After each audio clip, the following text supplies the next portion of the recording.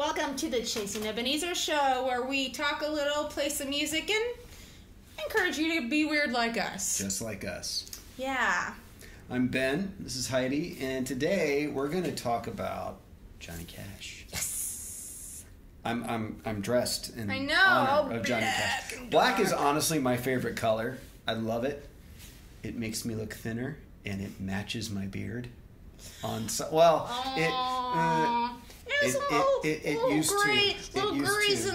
used to match my beard. Yeah.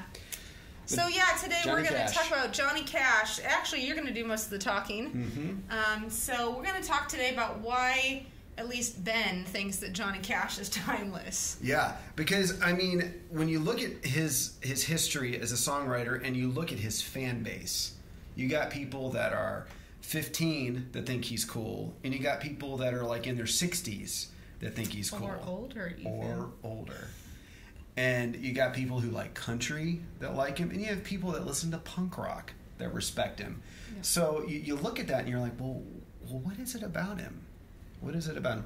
What if I say Johnny Cash, what is a song that comes to mind about him that you like? Oh, there's so many. I don't know. It's hard to choose. I like Walk the Line. I like Folsom Prison. Oh, there's so many. Folsom Prison's a good one. Yeah, and I like, there's just so many. Yeah, Tell us in the comments below. What your favorite Johnny Cash song is. Yeah, what your favorite Johnny Cash song is, too. Yeah.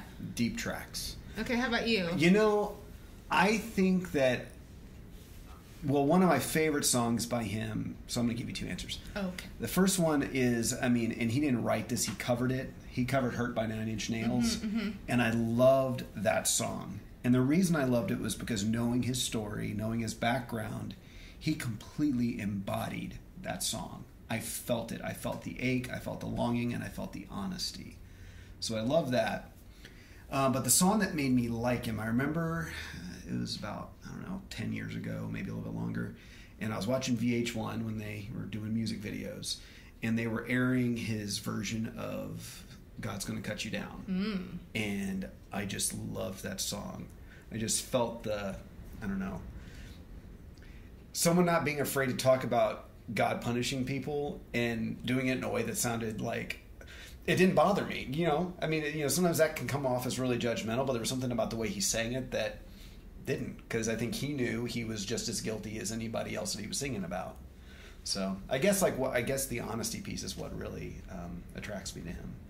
Yeah, and I think that's what we'd like to encourage you about, is that, I'm a perfectionist. So even the fact that I'm sitting, I know, the fact that I'm even sitting here talking to you without a full crew, without, everything perfect, that's hard for me. But I think that people really connect with honesty and not perfection. Yep. So they want to believe you versus maybe be in awe of you, So, and that's, as artists, I don't really think that's the goal either, is for everyone to be in awe of us. So just wherever you're at in your art journey, just be you where you're at. And with practice, everything's going to get better. Yep. So just be genuine in what you're creating versus perfect. Well, and even there's something beautiful in the imperfection. I remember listening to his album that had Hurt on it, and I just remember hearing the first song, The Man Comes Around. I think we listened to it recently, and just there's a brittleness in his voice. Because like when you get older, your voice begins to sort of deteriorate just a little bit. And honestly, the deterioration in his voice, like the oldness in his voice, was just crackling. Oh man, it was so good. And it made me think about, wow, this is a guy who has been through some stuff and has authority to speak on it. And so I don't know. I think that's really important, because it would be really easy for me, because I'm really insecure about my voice. I get butt hurt very easily about my singing voice, and Yep. Yep, very sensitive. Very much. So if I was starting to get older and my range was maybe limited, or if what I was already insecure about was getting worse, I would have a hard time owning that. I would want to hide, or I would just walk around being perpetually offended all the time. Snapping. Yep. But he owned it, and it worked.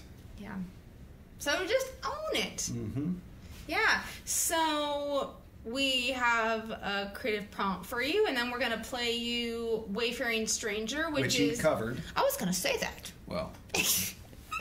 Which he covered, and Chase and Ebenezer also covered it. We played that on our first album, Outcasts and Refugees, which you can listen to on Spotify or get on iTunes.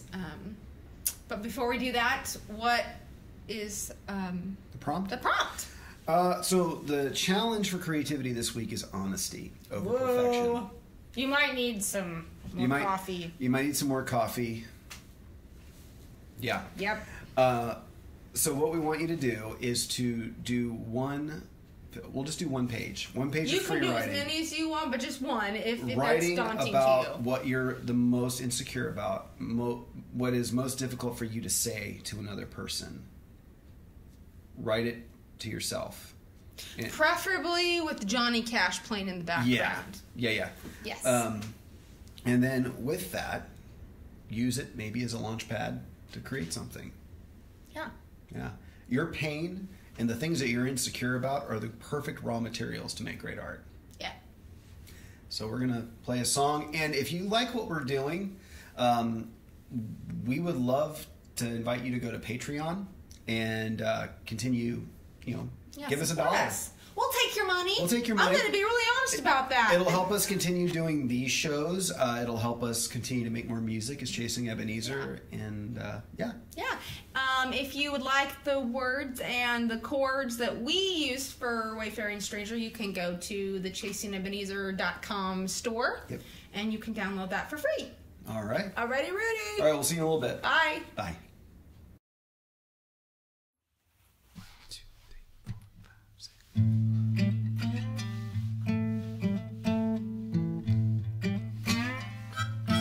I am a poor wayfaring stranger. I'm wandering through this world of woe.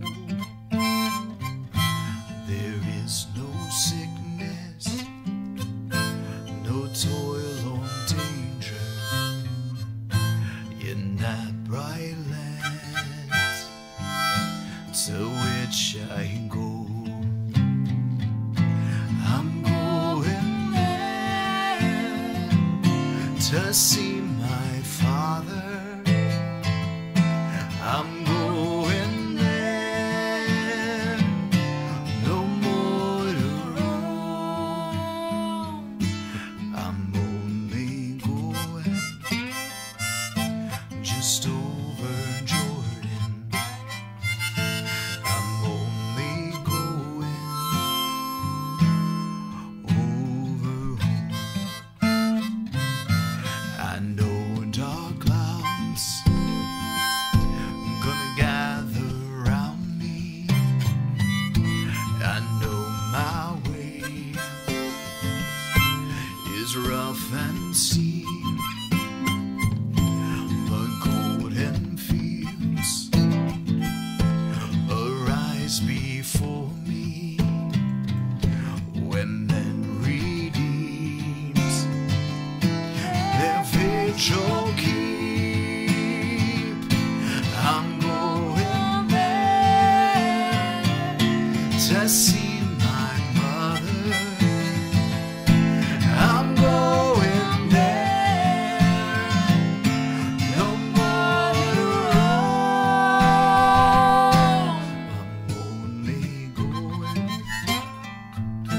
just over Jordan. I'm only